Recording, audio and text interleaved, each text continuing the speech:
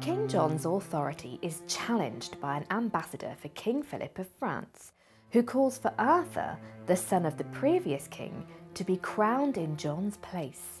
John refuses, and the ambassador is sent back to France with a declaration of war. At this crucial moment, a commotion arises between Robert Falconbridge and his brother Philip, simply known as the Bastard. Robert claims to be his father's true heir, while his brother is the illegitimate son of John's deceased brother, Richard the Lionheart. John declares Philip an official Plantagenet, knights him, and calls on him to join the war against France. When the two armies meet in France, they gather at the gates of a town called Angers. However, the citizens refuse them entry and propose that the two kings reconcile by uniting their families by way of a marriage between John's niece, Lady Blanche, and the conveniently single Louis the Dauphin. Upon entry into the town, Arthur's mother, Lady Constance, becomes furious at France's betrayal.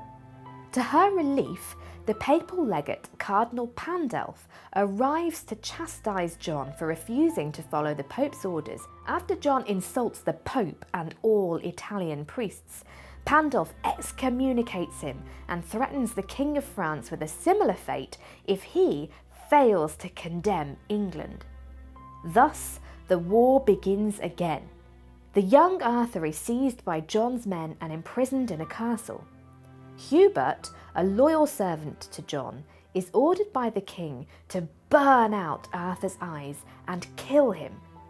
Hubert fails to do so and lets the boy live. When he's left alone in the castle, Arthur tries to escape but slips and falls to his death. Constance, Arthur's mother, is inconsolable and loses her mind and eventually her life. When they discover the body of Arthur, the English nobles suspect King John of murder and offer their allegiance to France in retaliation. Hopelessly outnumbered, John asks for the Pope's support and reaffirms his loyalty to the Church of Rome. Even though Cardinal Pandulph is unable to convince the Dauphin to stand down, the Bastard, who is still serving John, leads the English army to a very precarious victory. On his way home, John is poisoned by a monk and dies in Swinstead Abbey, leaving his son, Prince Henry, to take the throne, and the Bastard to dare the rest of the world to challenge England's authority.